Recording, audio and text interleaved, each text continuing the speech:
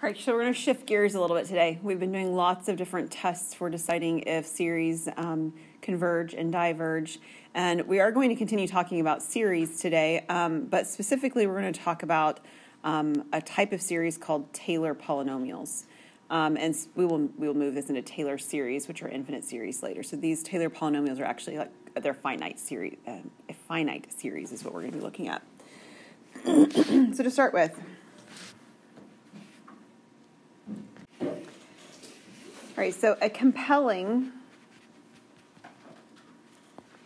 reason for considering series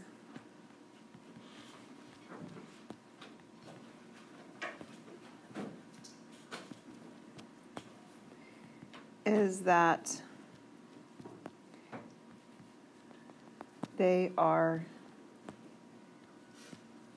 an essential means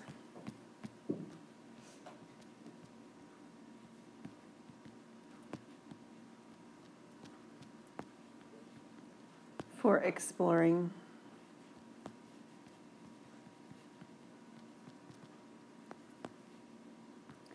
and computing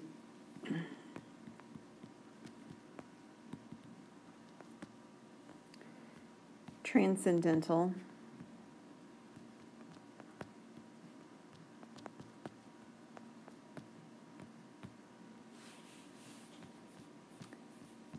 and trig functions.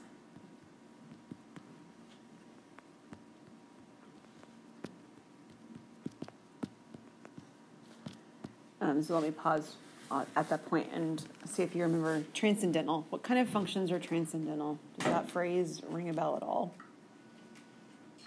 I don't remember what it means. Don't remember what it means. That's okay. So transcendental functions are the ones, there's several, but I'll give you some examples of familiar ones. Y equal e to the x is transcendental. Y equal the natural log of x is transcendental. Y equal just a general any value to the x, right? A to the x is transcendental. You can kind of think of them as being, especially if you took Calc 1 and Calc 2 here, we do our non-transcendental functions in Calc 1, all the polynomials and rational functions and radicals and trig. And then in Calc 2, you had a few new rules about derivatives that you had to learn and antiderivatives, and those were the transcendental ones. And they were these type, okay?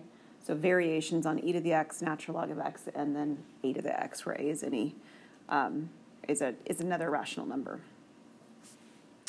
So let me show you how we're going to, well, let me tell you sort of the idea. The idea is that we are going to take one of these transcendental functions, and transcendental functions are uniquely different, and trig functions too, than, say, polynomials, where polynomials, if you take a derivative enough times, they become zero, right?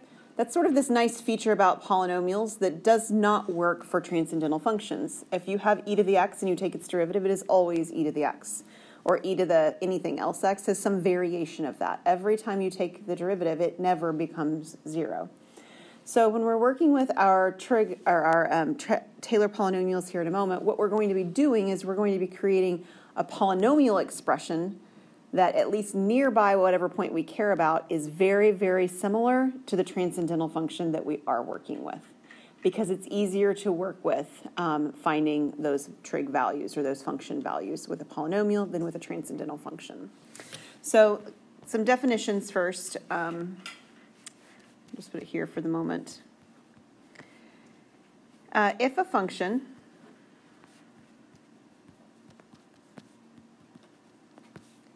has n derivatives at c,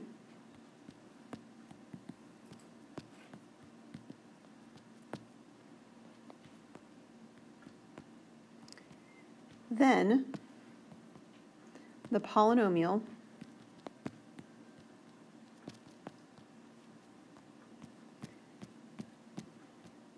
p sub n of c, no, p sub n of x, I said it right the first time, p sub n of x is equal to f of c plus f prime at c times x minus c plus f double prime at c over 2 factorial times x minus c squared. And we continue this process until we take the nth derivative, so fn. That wasn't what I wanted to do. Try that again. Fn evaluated at c over n factorial times x minus c to the power n. So this is done a finite number of times. As we're doing these today, they will tell you what n is. This isn't an infinite process. We will change this into an infinite process in another section, but for now this is a finite value that we're looking for. This creature, this piece of n that we just created, has a name. This is called the nth Taylor polynomial.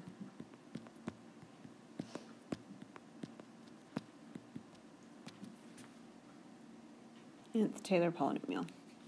Specifically for f at c.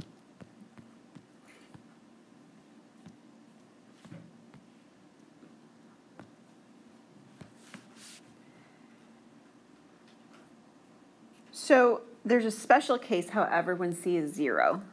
So just like when we isolate one component of something and it becomes really nice, a lot of times we do that. So for example, a place where you see it in Calc 1 is Raleigh's theorem. And I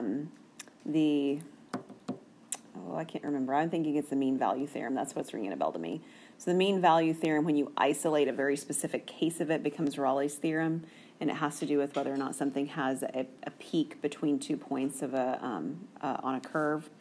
So if we isolate this, so this is sort of like definition number 1, then definition number 2 isolates this in the case where c is equal to 1. So in the case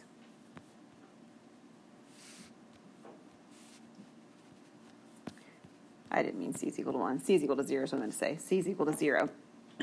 We have everything that I already wrote before, but instead of being evaluated at c, it's going to be evaluated at 0. So instead of f of c, we have f of 0. And instead of f prime of c, we have f prime of 0. Whoops. Jumping the gun. Times x minus 0, which is x.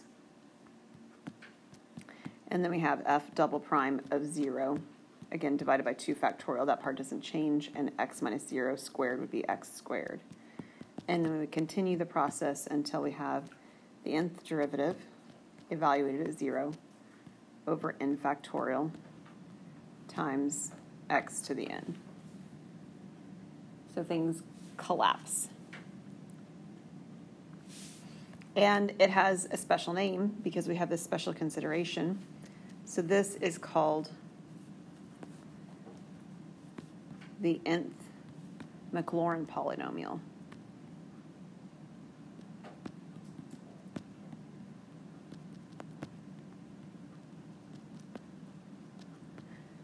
So the nth Maclaurin polynomial is an nth Taylor polynomial, but just for the special case when c is equal to 0. So this is the nth Maclaurin polynomial for f.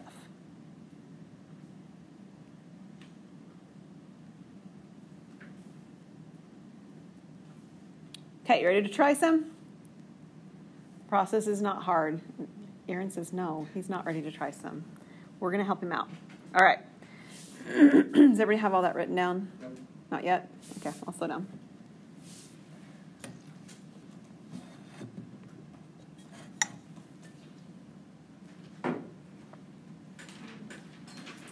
Yeah.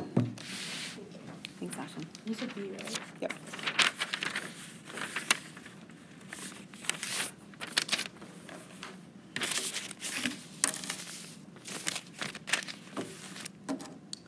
Okay, are you ready? Okay, so what we're going to do is we're going to start with the Maclaurin case because it's just a little easier to compute. So we're going to find the nth Maclaurin polynomial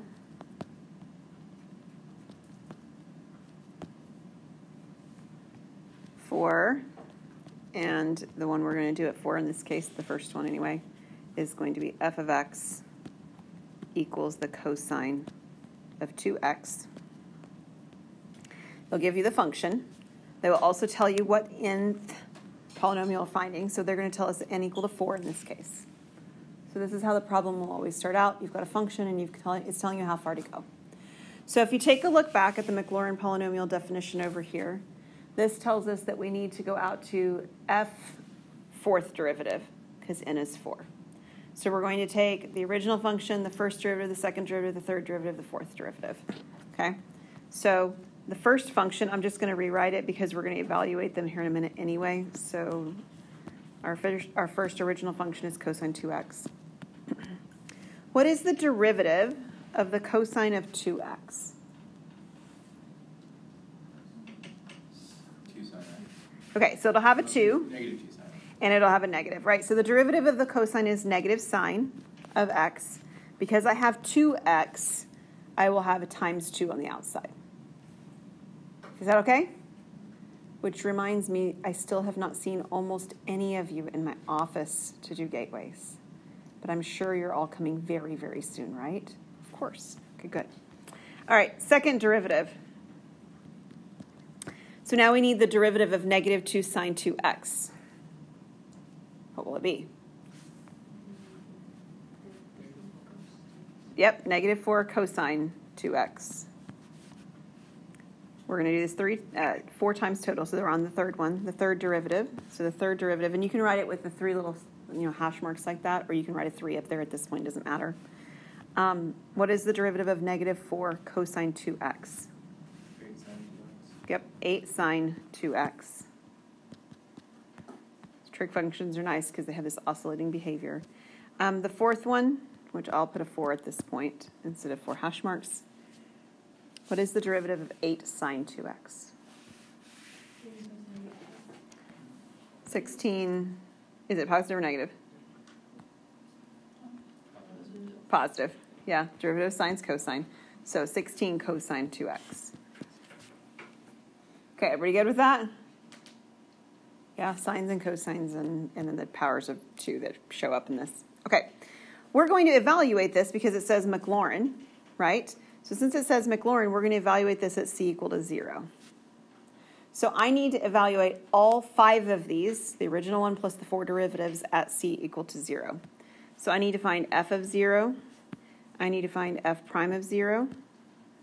I will do f double prime of 0, triple prime at 0, and the fourth derivative at 0. All right, so what happens when I put 0 into cosine? So maybe I should just make mention real quick that the 2 in the inside now doesn't matter, right? Because I'm putting 0 in. So what is the cosine of 0? The cosine of 0 is 1, so the first one is simply just 1. What happens when I have sine of 0? 1. Or no. The sine of 0 is 0. So I have a sine 0 showing up on the first one, the first derivative one, and on the third derivative one. So I can put zeros on those automatically. It doesn't matter what the coefficient is. They're zeros. All right, on my second derivative, the cosine of 0 shows up again, which we said is 1. And then it gets multiplied by negative 4. So it's actually negative 4, right? How about the last one? What's the fourth derivative at 0 of 16 cosine 2x? 16. That would be 16. Okay, so far so good? All right, so we are creating p sub 4 because my n is equal to 4 here. And I'll write it out with the zeros in it initially just so you can see them there, and then we'll collapse it to how it sort of would reduce if you didn't want to write the zeros in. So the first piece is simply f of 0. That we said is 1. And then we have plus f prime, which was 0 times x to the power 1. So 0x. And then we have plus I'll write it that way, the second derivative, which was 4, divided by 2 factorial times x squared. And then I have 0x cubed. I guess if we really want to be clear, we would be writing 0 over 3 factorial, just so you can see that they're there. We'll do that. And then I have 16 over 4 factorial x to the 4th. Those are all the pieces, but clearly some of them are zeros. So we're going to clean it up a little bit, but not as much as you might have expected. So p sub 4 of x is going to be the 1. And we're going to leave the factorials as they are. And I'll tell you why in just a second. But this is 4 over 2 factorial, x squared. And it was, it was negative 4. I left that out. So right here, I want this to, good grief, select it. Negative. And then positive 16 over 4 factorial x to the 4th. Okay, this is where we are going to stop in terms of simplifying, if you will. And the reason is because if you take a look at it in this version, what you can actually see is some patterns starting to form over what's happening. And that's actually where we're going to be heading when we get to the Taylor series, is looking to see if we can condense this into a pattern, because eventually we're going to have a plus dot dot dot, because it's going to be infinite at the end. We don't have that right now. But you can take a look. First, you can look at the signs. What's happening in my signs? It's an alternating series. It is an alternating series, you bet. What's happening to my numerators? Yeah, they seem to be powers of 2, right? Or something like that, right? We've got some sort of... They're even. They're also even, yes. What about the denominators? 4. They seem to be doubling, right? So if you had to expect what your next term would be in this sequence, what would you think that the next term would be after this? 32 over 8 factorial. Would it be positive or negative? Negative. It'll be negative. It'd be negative 64. It'll be 64, not 32. Yeah. Over 6 factorial x to the 6. Yeah, this would actually be our next term in this sequence. So noticing these patterns is going to become more important later. Yeah, Hannah? Are you looking at my 16 on top? This piece? No. Oh. Next term should be 64 over 8 factorial. should be 6. Oh, I just wrote it wrong. Yes, thank you for fixing that. It should be 6. Jumping the gun on that. Yep, it's 6 factorial. Yeah, so we've got even factorials showing up on bottom, and we've got powers of 4 showing up on top is what we really have, right? The first one here is 4 to the 0. This is 4 to the 1. This is 4 squared. This is 4 cubed. Do you see that? Okay, so we don't really want to, like, clean up our factorials on the bottom, because then I lose the ability to see the pattern. I don't want to lose the ability to see the pattern.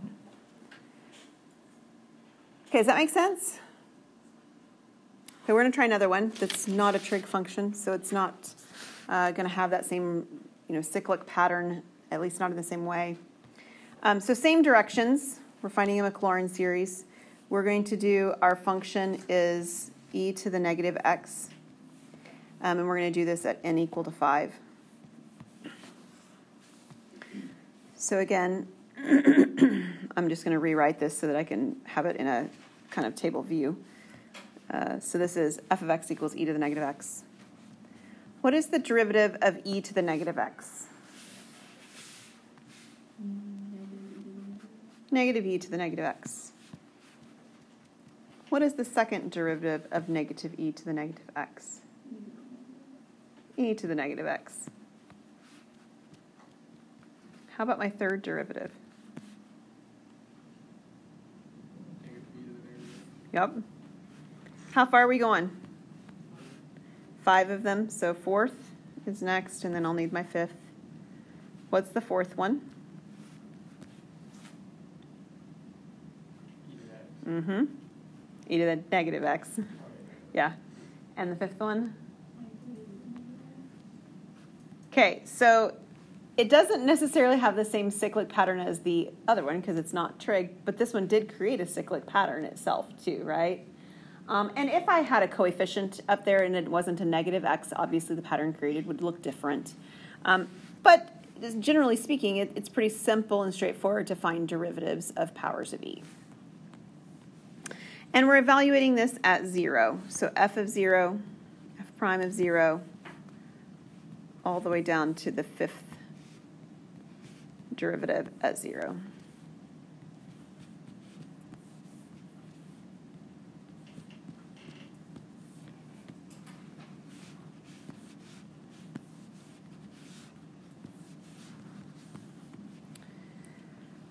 Okay, powers of 0. That's fabulous, right? So again, the exponent being negative actually doesn't matter, kind of like the interior of the cosine over here having a 2 in it didn't matter because I'm evaluating it at 0. So what is e to the 0? 1. What is negative e to the 0? Negative 1. And then it just repeats, right? I have 1, and I have negative 1, and I have 1, and I have negative 1. And it would keep going indefinitely. So we're doing p sub 5 because they told us n equal to 5. And the first piece is simply the first value, 1. And then I have the derivative, which is negative 1. Oh, we'll write it like this for the moment, times x. Plus we have 1 over 2 factorial times x squared plus negative 1 over 3 factorial x cubed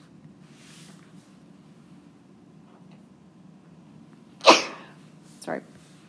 Then I have positive 1 over, what is that, 3, 4. So 4 factorial x to the 4th, and then negative 1 over 5 factorial x to the 5th. I've chose to put my negatives on the top instead of put minuses between, but if you want to put the minuses between instead of the pluses where those negative values are, that's totally fine. So this would work, or you could have something that looked like this.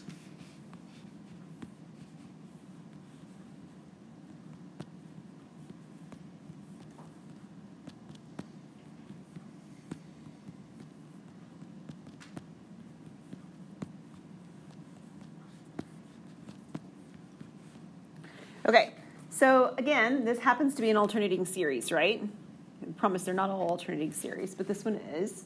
You can definitely see a pattern, yeah?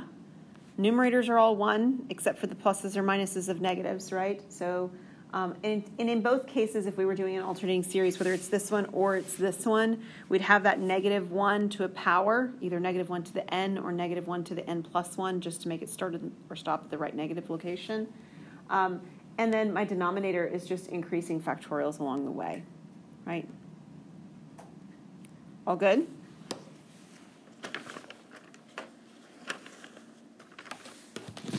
Okay, we're going to do a this is Maclaurin. We're going to do a Taylor polynomial next. They're not any different. They just end up looking a little bit messier in terms of operation, how we do them. They just end up looking a little messier at the end. So we're going to find the nth Taylor polynomial at C. And our function is 1 over x squared. And we're going to do n equal to 4. And now they actually have to tell us what C is, and it's going to say C equal to 2. All right, I need a bunch of derivatives, but it would probably be helpful if I would rewrite x, the 1 over x squared first. So how could I rewrite that to be more helpful? Yeah, x to the negative 2. So that's what we're going to be working with when we take our derivatives. So f of x is x to the negative 2. What is the derivative of x to the negative 2?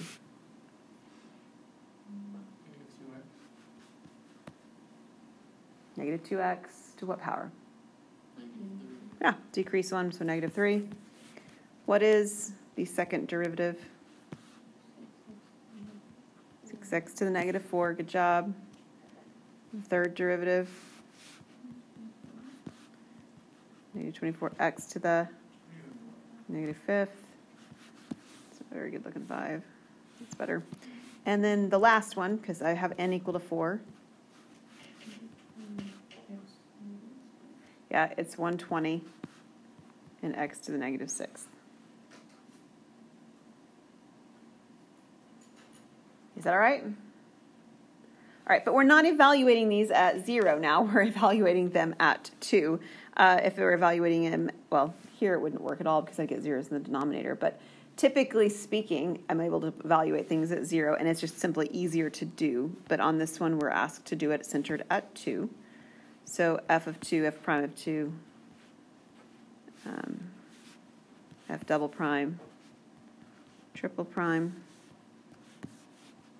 and the 4th prime.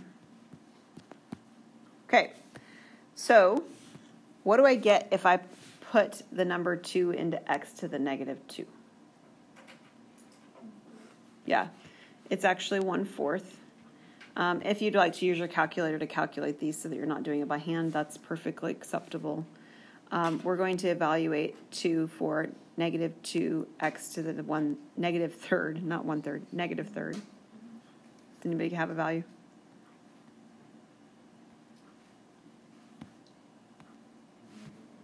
Yeah, it's negative 1/4. How about 6x to the negative 4? 3/8 is right. Negative 24x to the negative 5th.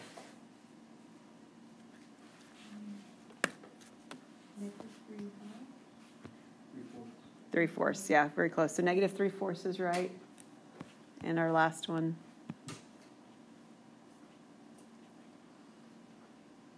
(120x to the negative 6).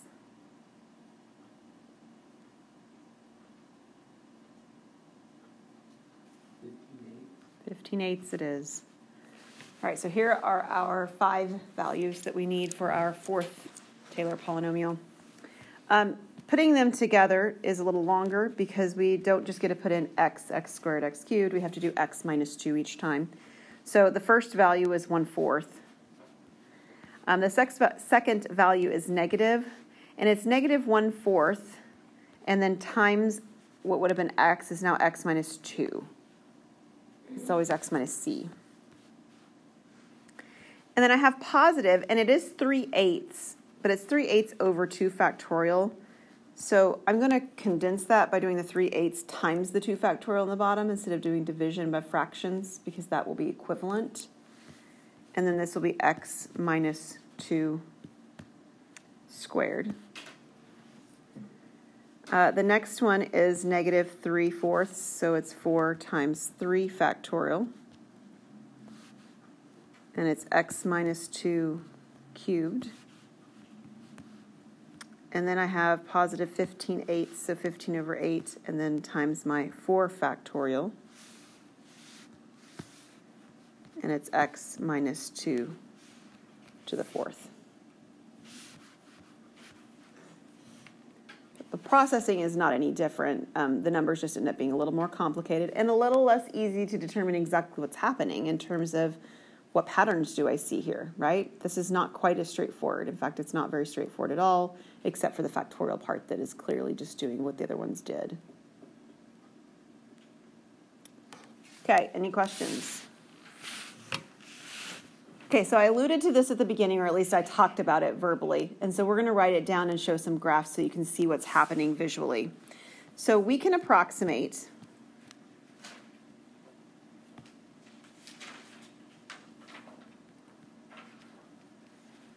the value of a transcendental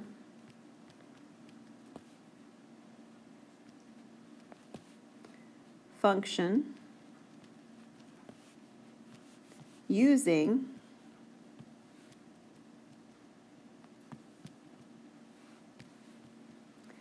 its Maclaurin or Taylor series expansion.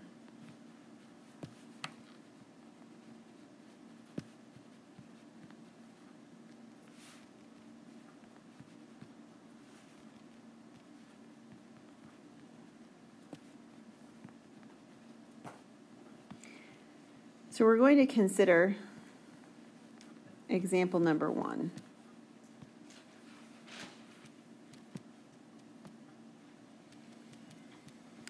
Example number 1 was f of x equals cosine 2x, right? And we're going to graph the f of x, right, cosine 2x, and the P4 that we found. And I care about it being nearby 0. So we're going to put centered at x equals 0, because that's Maclaurin, right? We were looking at the x equals 0 location, or c equals 0 location. So I want you to grab your calculator.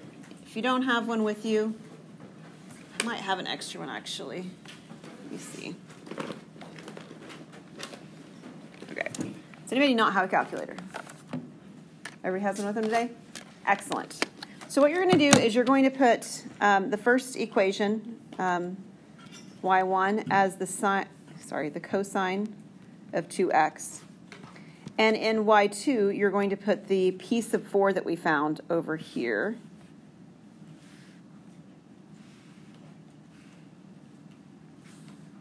Oops, I don't think I got it all.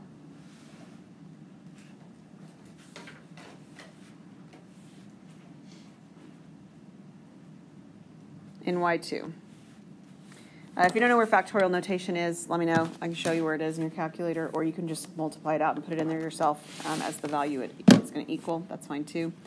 So it doesn't need this part of it, obviously, but the rest of it will be there.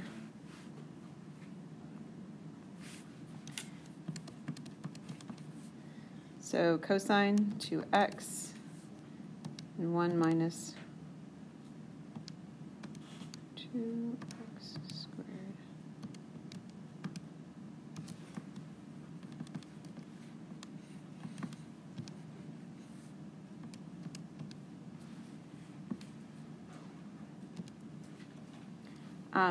And because it's a trig function, honestly, if you just look at the graph from like about negative pi to pi, it'll be sufficient. It'll kind of tighten it in, and it'll make it look a little bit better.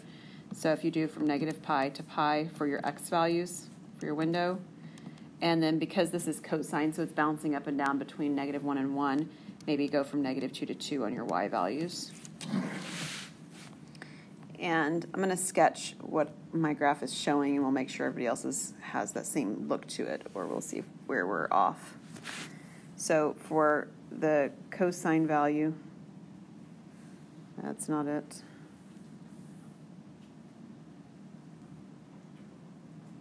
So this is the cosine graph, roughly speaking.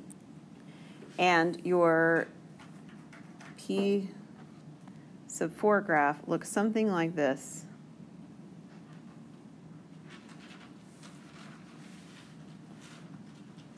This is y2. This one's y1. Okay, does anybody's graphs not resemble something like that? Radians, make sure you're in radians. If you've got an issue, that would be a first thing to check.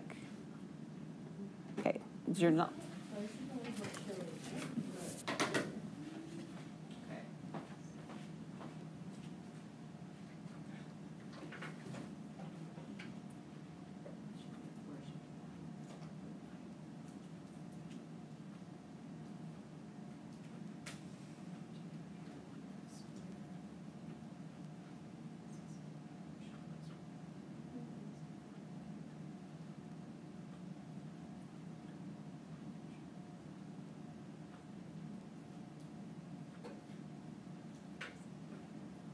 Is not looking quite like this. It's a quick window. Right here at negative pi. Yeah, that's a minus sign. You have to use the negative sign, which is at the bottom. Yeah, this calculator's for something like that. Second. There you go. Yep. And then I suggested your y and y max to just be 2 and negative 2 to make it a tighter kind of look. Negative 2, 2. Anybody else's graph? Attention. Okay, so what I would like to focus on is the values that are nearby x equals 0, which should be right in here. And as you take a look at that graph, it's really close, isn't it? Right? If that's all the graph you looked in, like if you zoomed in on this piece, you might mistake and not even know which one's which. They're so similar around the point x equals 0. That's our goal. Now, we actually talked about what p sub 6 should look like. And so just for fun, we're going to do this real quick. If we did p sub 6, it would already look like what p sub 4 was, but it would have one additional term. Oops, that's not what I meant to do.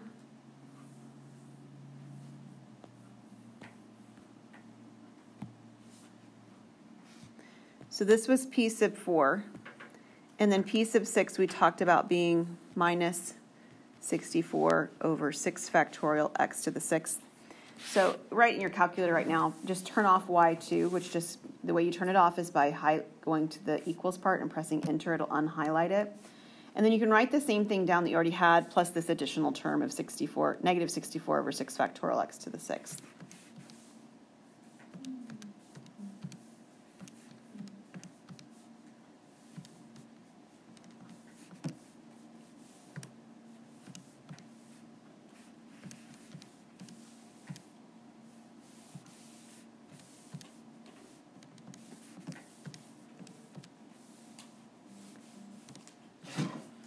And I will just graph it on my screen in a different color so that I don't erase it. But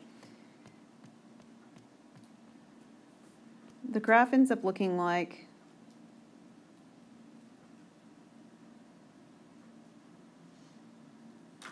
something like that. Does yours look like that too?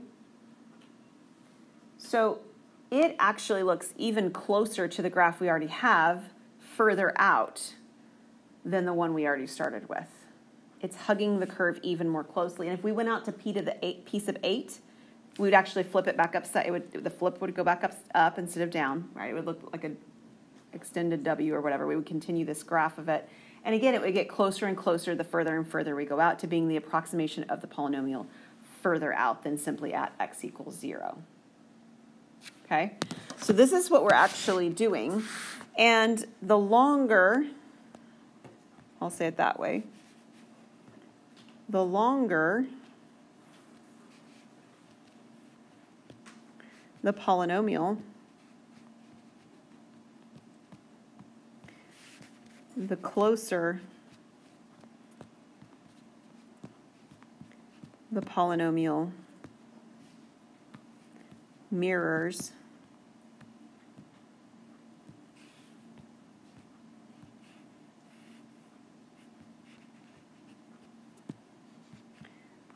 the function.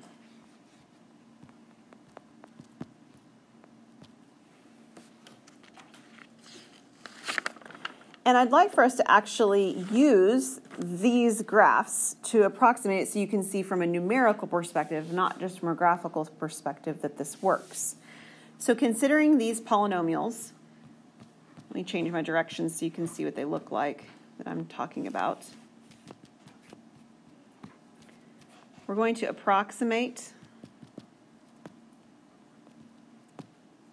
the function using the polynomial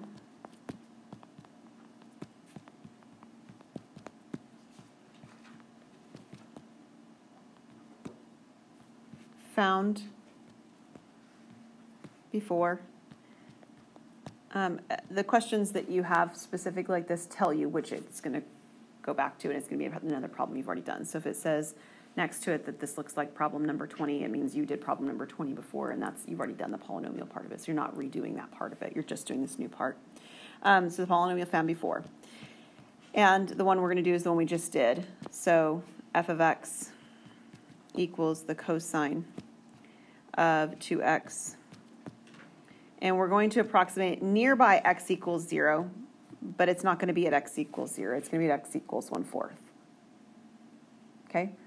You would probably agree that 1/4 is not too terribly far away from x equals 0. So it's always going to be close to the value you were already doing. So this one's close to x equals 0. All right, so from the perspective of p sub 4, we can find this. So p sub 4 of 1/4 means I will have 1/4 plugged into the equation that currently should be still stored in your y2 if we didn't delete it. Yeah, Hannah?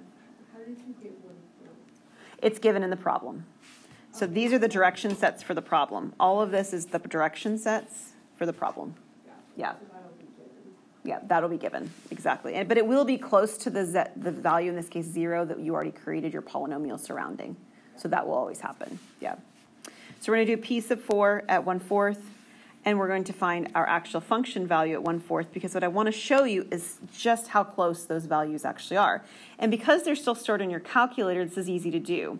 So you should be able to go into your table and put in 1/4. If your table is not set up so that you're able to put a value in, let me know, and we'll fix that real quick. Is yours set up, Aaron? No? Okay. So here's the table. We're going to go to table set. We want the first one to say ask. And then if we go back into the table, you can put in 1/4. You'll need to turn y2 back on. Yeah, if you still have your y2 off, you'll need to turn y2 back on, or it won't show up in your table. But you can put in 1/4. Is everybody able to put in 1/4 into their table? Yeah? Okay, good. Okay, so when you put in 1/4, what did p sub 4, which is y2, give you? We'll go with 6 decimals. I'll start you out. 0.8, what's next?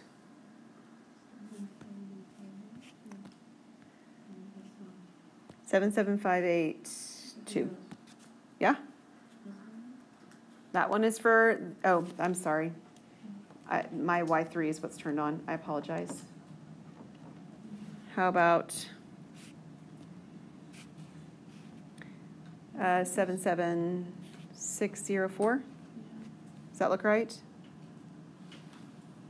Okay. How about the actual function value? What does it equal? 87758. 583. Yeah. So, okay, so we didn't go very far. P sub 4 is not a very long polynomial when you compare it to something that would like be an infinite polynomial, right? It's pretty, I mean, 4 is a finite number, very finite. It's very small. And even with P sub 4, we're still already correct with this to 3 decimal places. It is correct to, well, and if you round one of them, it's almost to 4 decimal places, right? So we are correct already. So this, not correct, but this is accurate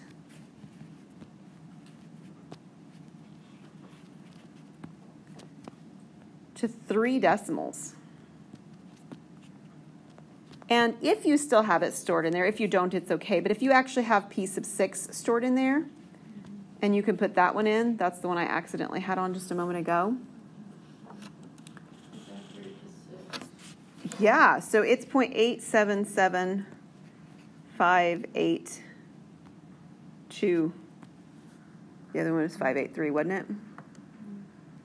Yeah, 25, so 583. So this one is accurate to, again, with rounding to 6 decimal places, but it's accurate